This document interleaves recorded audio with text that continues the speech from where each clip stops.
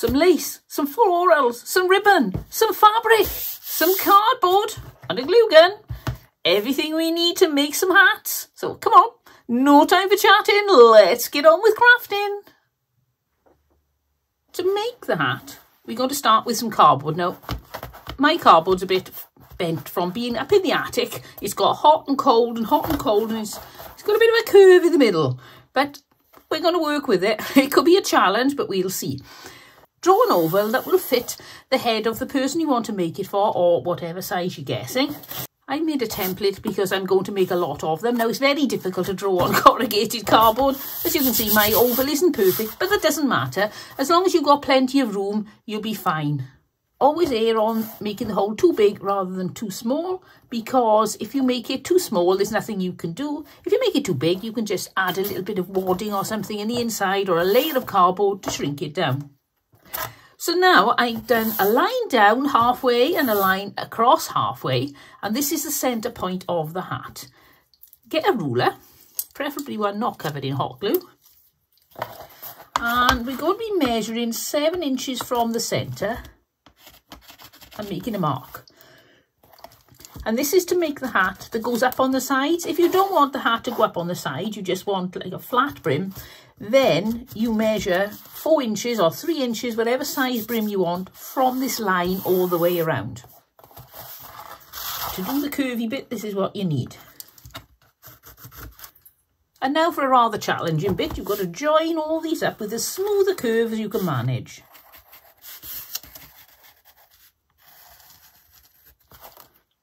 But don't stress over this, take your time. Just get yourself all relaxed, because if you tense up, it'll be even more difficult to do. And if you miss something, it's only a millimetre or 2 out, don't worry. I'm going to use a Stanley knife and, it's a DeWalt knife, we always call them Stanley knives. I'm putting my scruffy cutting mat down because I don't want to damage my nice one.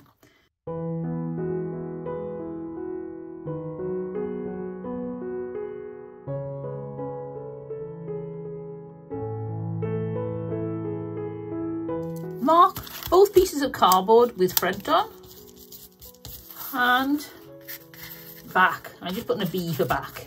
Bring out your next piece of cardboard. You can't really see what's going on, can you? You can't see all of this. Turn this upside down. Draw around it and cut it out, which is very difficult if your cardboard is as bendy as mine.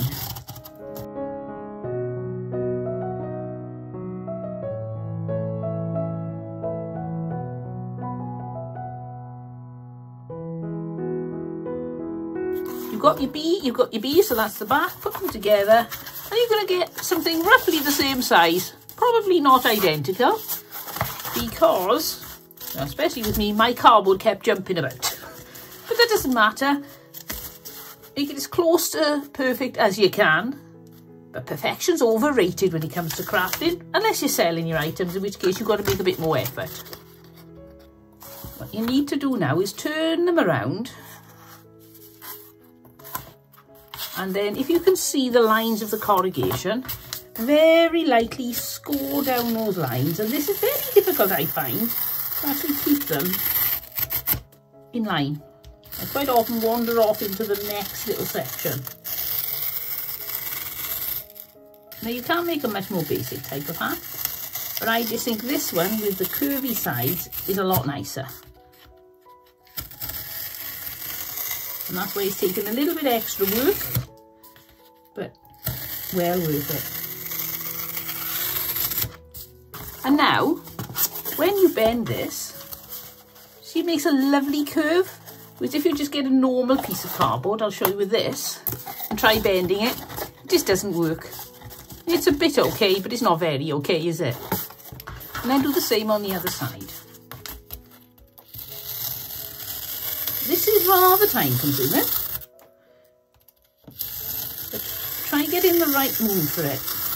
Pop on some music or pop it on a video or something like that, and then you can relax as you're doing it and you don't feel rushed.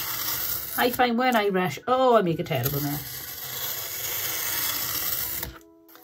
And then do the same on your other piece.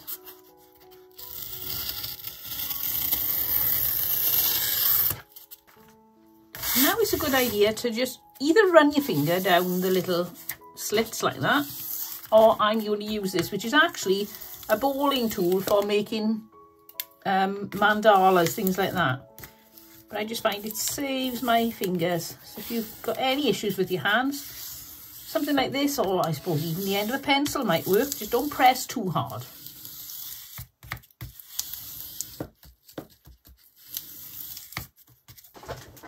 Now decide how tall you want the brim to be. I've gone for 5 inches.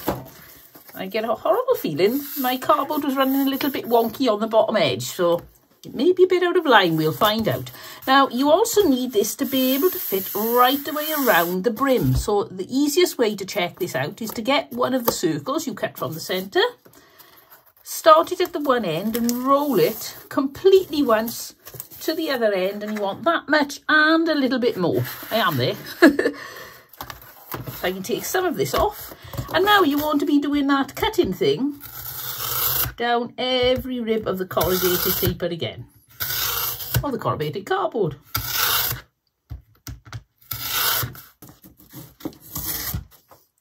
And this is the point where you can get horribly overconfident and go straight through your cardboard. I'm not even going to look a minute because I've probably gone through in 1 or 2 places.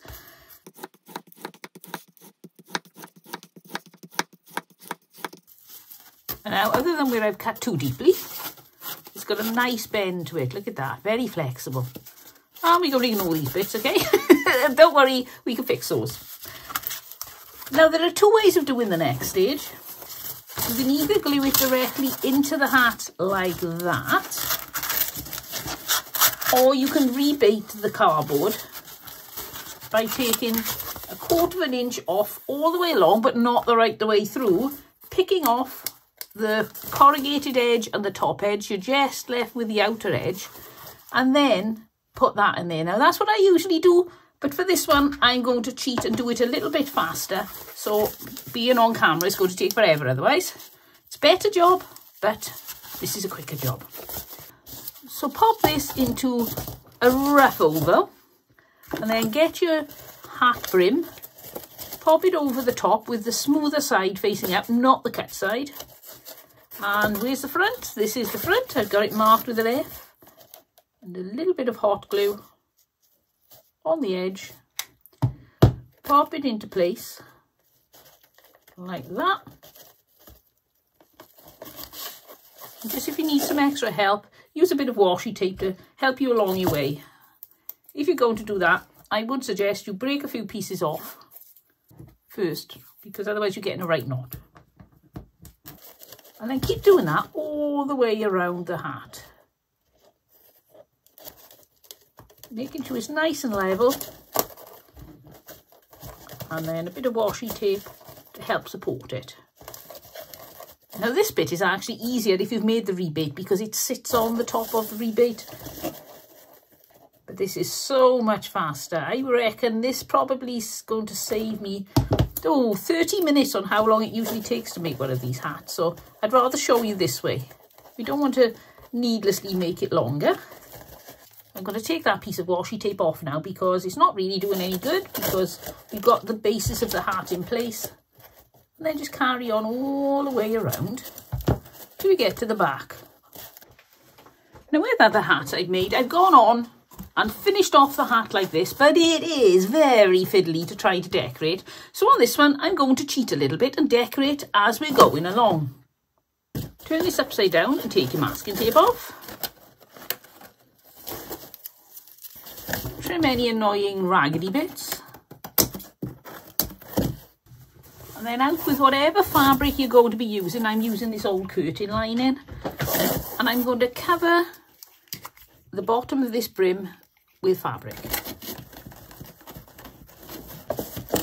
You can use a fabric glue or whatever sort of glue you want. I'm using glue stick because I find it lies much smoother. If you use hot glue, it can be very lumpy bumpy. Now, being extremely generous with the fabric, I'm going to put it over the bottom of the hat, smooth it down, but make sure you've got plenty here to tuck back over the brim. You may need to reposition it to get it lying really nicely.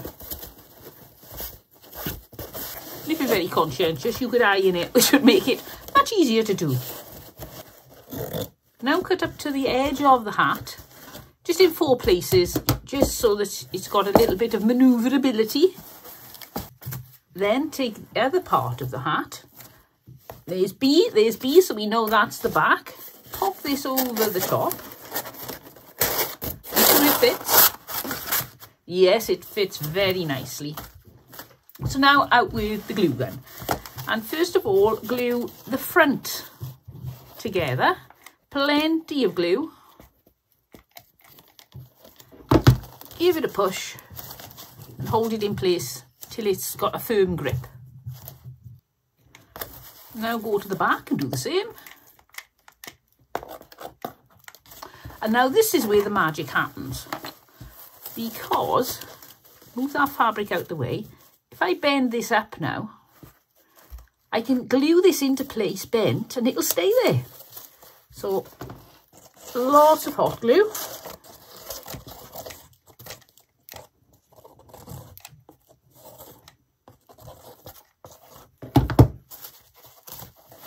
Put the pieces together, slide them to where you want them to be. Oh, I'm going to leave this one quite open. You can make your choice then whether you want this a really tight curve or a really loose curve. I'm going for quite a loose one. A run of hot glue around the edge. And I do the same on the other side. So pop your hot glue on, push them together, turn the curve up and try to make sure both curves are the same. Now take your scissors and you'll see that the top always is longer than the bottom. So you're going to trim that off. Making sure you don't cut your fabric. You're going to need a piece of fabric now that will wrap right the way around, and if you haven't got enough, it's not a problem, you can join this if necessary. Then starting at the back, put yourself some hot glue, put your fabric on, make sure it is poking down, if you possibly can manage, into the little gap between the brim and the top. Just be prepared, you will need a lot of hot glue if you're doing this. If you're going for a really ultra elegant look, you will have to iron your fabric. But because this hat is going to be a shabby chic type hat, I haven't got to worry. When you're back at the back, make sure you've got an overlap. Cut or tear it. And then give it a nice neat fold and glue the fold into place. And I'm going to get my bone folder and just run around the bottom, making sure it is poked in that little gap. If yours is a bit tight and you don't have a little gap, then don't worry, just poke it into the corners. You can see some places I haven't quite got a gap. Unless you're a really accurate person, I'm sure a lot of you are, in which case you'll have every measurement perfect. Now snip down to the height of the cardboard rim. You can just fold this in if you want to, like that, but I'd rather snip it and glue it because I want it firm, because we're going to put the top in and attach it to this, so I don't want any extra stress on it unless it's well glued. And then come around, hot glue, poke it over, all the way around the hat. If you're just going to be making the cardboard hat, then of course you'll be skipping anything that involves fabric, but you'll be doing exactly the same process. Now we want to cover the top of the brim. You can snip things in a bit tighter here, or you may have already done it very well measured. I haven't, I'm always over generous because I'm so bad at measuring and cutting. Starting at the front, bring the fabric up and over and glue it near the base of the crown, as close as you can. Make sure you hold it until the glue is set. Well, I absolutely hated that, so taking it all off the top half of the brim, the bottom half's still there. Before I do any more, I'm going to put the top on. So to get to the brim, I'm going to trim these further in like that, and then round much neater. And then out with the hot glue again, and glue these into place. Now I'm going to stand the hat up on the cardboard, draw around the inside, the back and the front again, and then cut that out. Well, I have to say, this is definitely the messiest craft I've ever done. I can't find anything. It's lucky I'm not doing this real time, otherwise you'd be bored stiff with me disappearing to find things. So now take the top half of your hat, or the, what would this be? Is it the crown? Put on your fabric. Cut around the edge. Snip as far as the cardboard. You can, if you want to, put a little bit of wadding in at this point between the cardboard and the fabric if you wanted to have a little bit of a soft top. I think I'm going to prefer it with like the cardboard underneath it rather than the wadding, but I think either way would look effective. And glue all these tabs over. Nice and firm. I don't really need that on, do I? I'm not going to burn myself on a glue stick. So this is going to be glued inside like that. But I think the easiest way to do this is going to be pop it upside down and then start gluing it into place. So now make yourself some 3-cord braids out of torn strips of material. Mine are about 1.5 inches wide. And then cover the join on the top of the hat. Now wrap around the inside of the brim with one layer. And then wrap around the outside with a layer. And then you can fill in the middle, but you want to leave, there should be a little bit of space along either side so that you can glue some flowers in. If you want to, you can make thinner braids and make sure they're completely full. I suppose you could squash them down a bit, but I want this gap because it's going to be so much easier to glue my flowers into place. Now out with the hot glue, and I'm going to put a run of flowers around the side here because I think they'll just look absolutely gorgeous.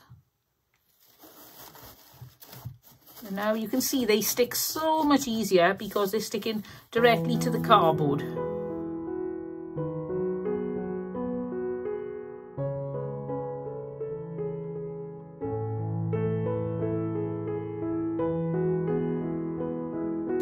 I've cut myself some lengths of tulle lace. I'm going to put a pipe cleaner around halfway across, fold them in half so you know where halfway is. Tighten your pipe cleaner and then chop off the ends. With some hot glue, lots of it. Make sure everything is glued down firmly as well. Spread hot glue everywhere. And then attach this near the back of the hat. Now we're going to add some florals to the back. I think this needs to be really flamboyant. And I like really flamboyant. Let's put this up on something. There you go. You can see what's going on now. I picked up these flowers in a basket from a car boot sale and they were well past their sell by date. They were in a basket and everything had faded away. But that was perfect because I knew one day I was going to use it for a shabby chic decoration, and what do you know, they come in handy. This is the basket full I had. I think I paid £1.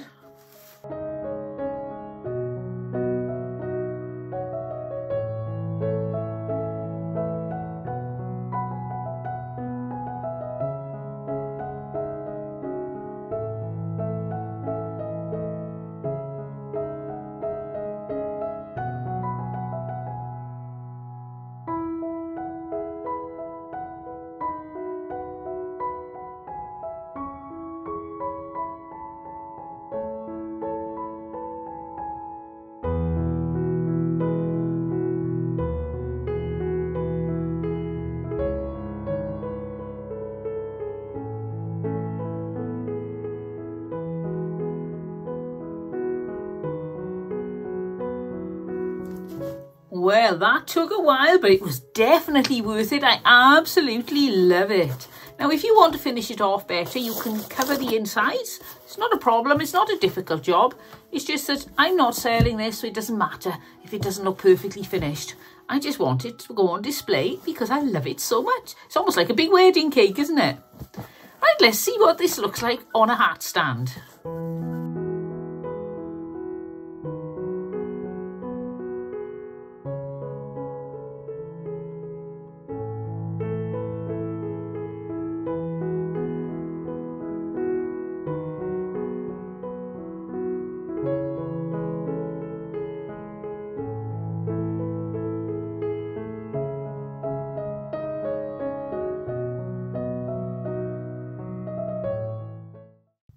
you're enjoying this video so far, then please give me a thumbs up and don't forget to subscribe. I wouldn't want you to miss any of my videos because I love taking you along on my crafting adventures and disasters, a bit of both. Alright, no time for chatting, let's get on with crafting. Using this foam like this when I finish the hat, and you can see what it looks like when you haven't been decorating it as you go along. This is what you end up with. And using this base, this is what I came up with. And it's this. I covered the top first with some spotty fabric, then came around the side with a stripy fabric and then a lovely bit of ribbon. And the bottom I covered with a corduroy in a like deep burgundy wine colour. Then I put some foliage around the edges, some flowers on the back, and lots of dangly bits. I do love dangly bits. Let's have a look what this looks like up on my display.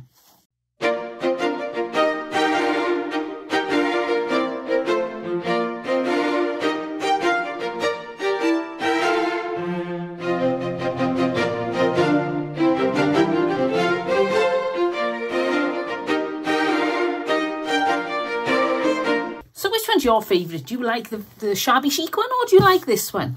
So what would you do with a hat base like this? I'll see you all next time, but until then, don't forget, happy crafting and have fun.